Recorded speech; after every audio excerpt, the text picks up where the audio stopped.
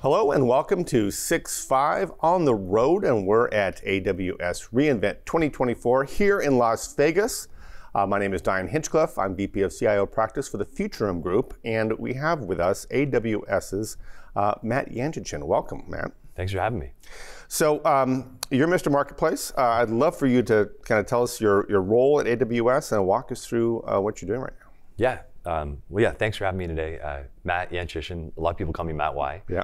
I'm the Vice President of AWS Marketplace and Partner Services, and I like to say that that is a portfolio of, as we call them, services or products that allow customers to do business with AWS partners and that allow AWS partners to do business with AWS.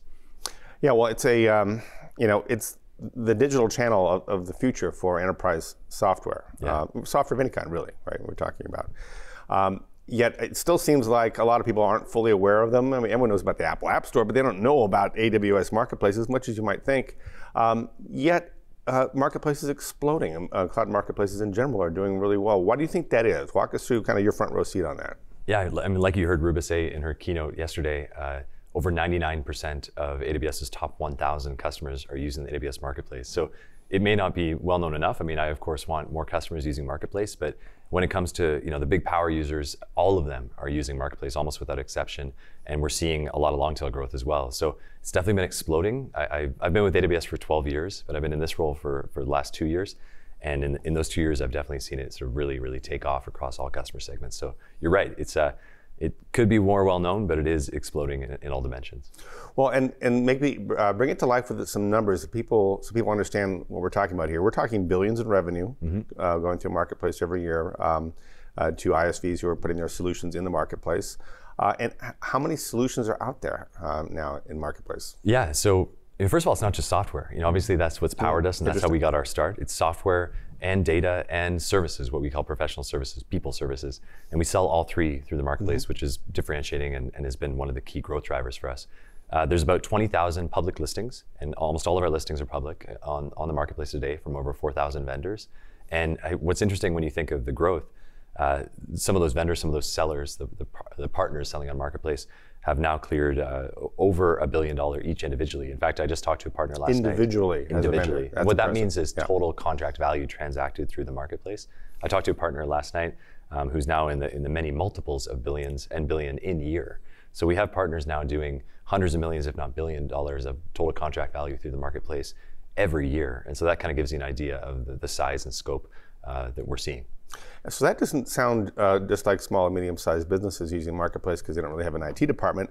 That sounds like you're doing real enterprise sales as well. Yeah, absolutely. In fact, enterprise sales and more specifically SaaS private offers, so software as a service.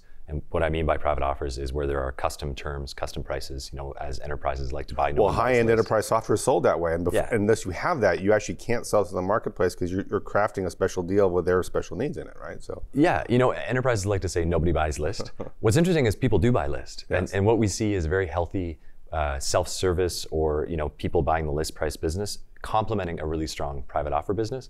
And that's been one of the nicest things for me, discovering about reInvent is, yes, on the high end, these enterprises buying primarily SaaS private offers is the growth driver from a revenue perspective. But from a volume perspective, like number of customers, number of deals, the self-service and the smaller private offers is actually the bulk of the volume, the overwhelming bulk of the volume. And even large enterprise buyers, you mentioned app stores, and you have this whole generation of people who are now CIOs, CISOs, chief procurement officers, who are the app store generation. They were millennials, et cetera, and they're used to this, like go on my phone, get an app, and immediate sort of availability. And they've taken that consumption model they understand. Right? Yeah, and they've taken that same buyer behavior and brought it to their role now as senior executive, line of business buyer, and sometimes all the way up to the C-suite. And I think we're seeing that now reflected in even enterprise buying motions. Yeah, well, you said that private offer, I think, was a really sign of maturity for solutions like AWS Marketplace. This allows you to tackle the high end of the enterprise market. But you're saying actually the bulk of the market, period, right? Are those deals. And I'm seeing like I was talking to one of your partner dinners, a small little SaaS company, though they have grown into a 50-person company by using AWS Marketplace as the channel. That's their only growth channel. So and then just been growing in leaps and bounds entirely through the fire hose that gives. Yeah. And I think these are good proof points for AWS Marketplace. But Where next? I mean, in terms of what are the trends right now you guys are trying to tap into in the marketplace, going beyond this kind of private offer? Yeah, well, the trends are being driven by some of those startups, these sort of incumbents, these insurgents that you're seeing sort of start to grow rapidly, like Archera or Drata. Like Drata has over 40% of all of their business. They're a relatively small startup. Like they're still getting started. 40% of their business driven through the marketplace. Companies like Archera and even Pinecone, if you look on the AWS Marketplace website today, and you see the top 4 sellers, like we have sort of, what's working well, top 4, just public, and Pinecone is sitting there alongside like Snowflake and Databricks. But what they're driving, and I think is a really interesting phenomenon, kind of goes back to what you were saying before around private offer versus self-service, is the most successful partners, large and small, are having a product-led growth motion on the front end. It could be self-service, but like a SaaS free trial or like request a demo or some type of a thing that is on their public listing that actually fuels at like the top of the funnel for a private offer motion on the back end. And they're doing what I call like a hybrid sales motion, PLG plus sort of enterprise private offer. And all, without exception, of the top sellers are using that motion to sort of drive new business through a PLG motion and then capture or transact the bigger deals through private offers. And to be successful, it's an and. You have to do both. So that's one trend. The second trend is kind of old as new again. We started the marketplace as self-service software transactions, and we then added private offers, and then we added channel and channel partner private offers, and then we added distribution partner. So we're almost working in reverse. Like we're now adopting more traditional sales back channels. into the old world, yeah. Yeah, and resell is growing faster than direct in all regions globally now for us when it comes to channel partner private offers through marketplace. And increasingly distribution partners like Ingram Micro are doing totally innovative stuff like integrating with AWS as part of this week's announcement. So we're seeing the channel embrace marketplace, and we're embracing the channel in a way that is, like I said, eclipsing direct sales in all regions. So how does that, just for those that might be using those more traditional channels, how does that kind of relationship work between you guys and the traditional channel? Are you kind of frenemies, or are you finding out that you're actually just tremendously able to collaborate and cooperate there in a way that you couldn't before? I mean, channel partners like Presidio has been really successful with us, or CDW and their amazing recent acquisition of Mission Cloud and Ingram Micro. A few years ago, we didn't have as deep relationships with those partners, especially the disties, but also the one tier, the resellers. And it's really come around because I think we see that we need them and they need us, and we can be more successful together for customers.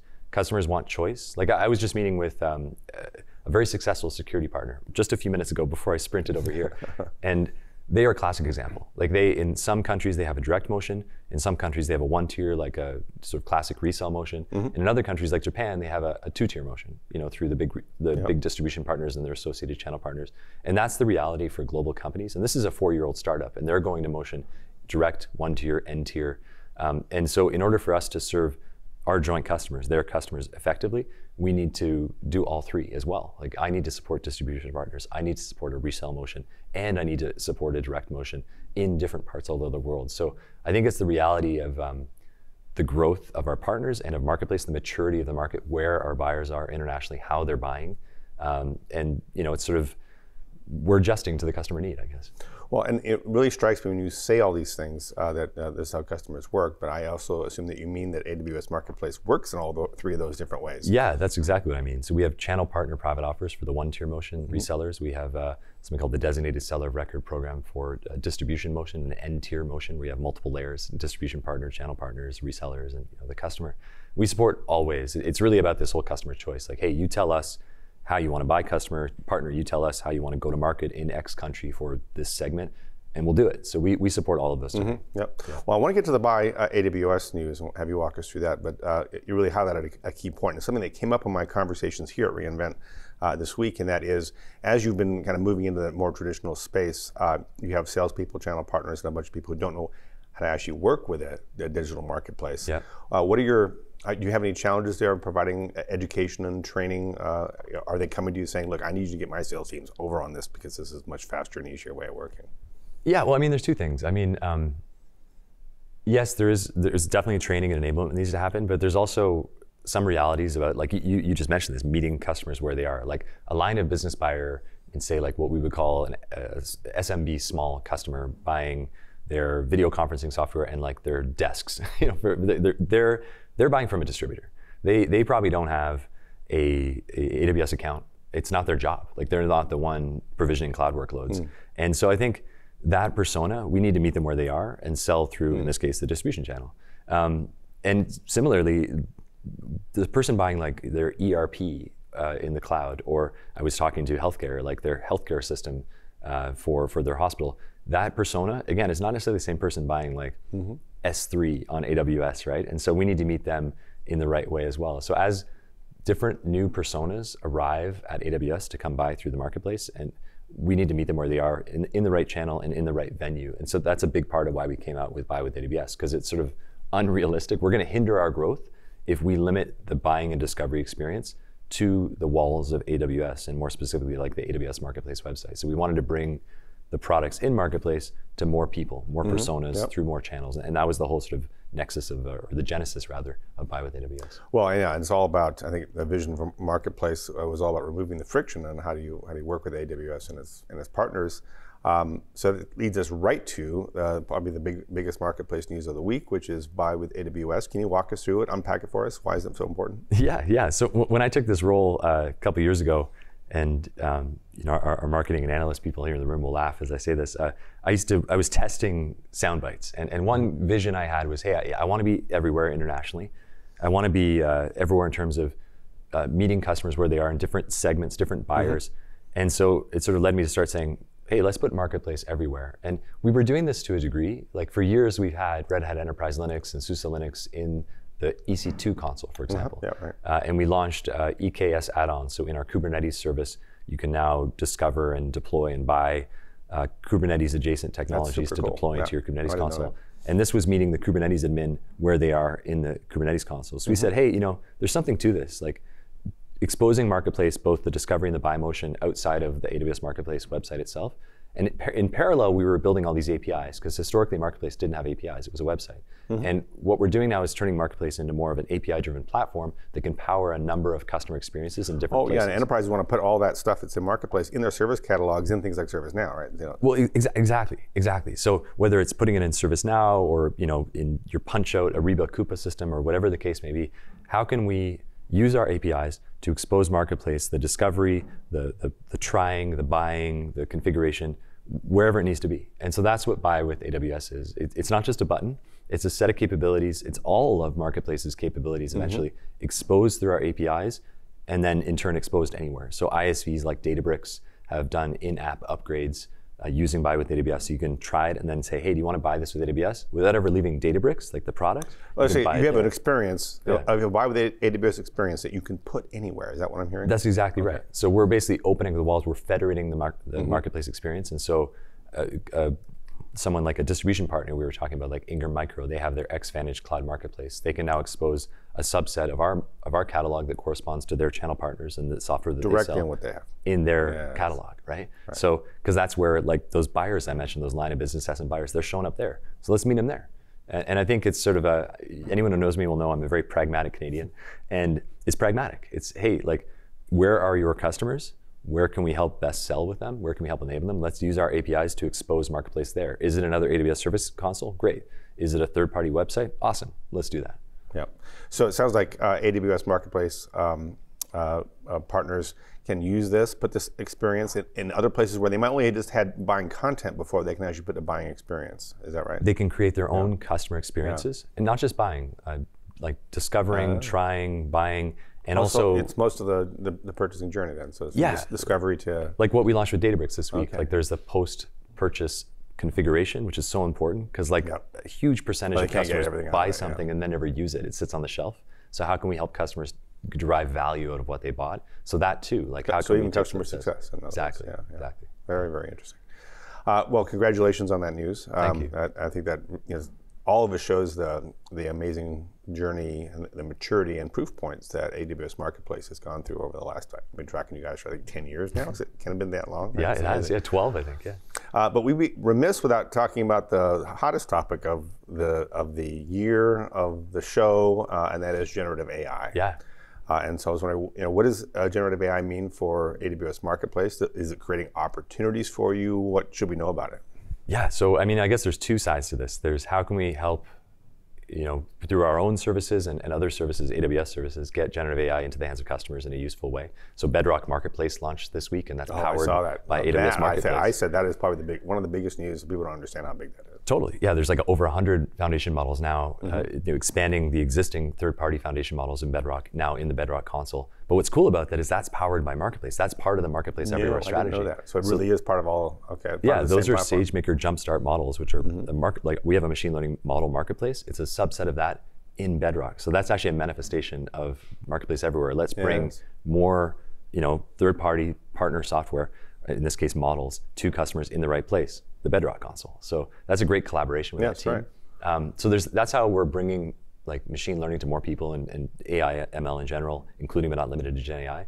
But there's also how we use it. So, for example, I use generative AI to scan my entire product catalog to look for exaggerated claims and product listings automatically. Like, does it do what it says in the box? So we do that now. We use it for case triage and answering 100, 200 level questions for Marketplace support. We just launched Partner Connections, which is a new multi-party collaboration feature in Partner Central, one of the other services I lead. And we use AI in that case, powered by Bedrock, to auto-recommend partners for other partners to work with. So, hey, ISV, here's a services partner that might help you in this customer opportunity. We make those sort of matchmaking, we automate that. So we're using we're eating, what do you say, drinking your own champagne. That's right. We're using Q and Bedrock in Partner Assistant. We use Q for Business, the chatbot.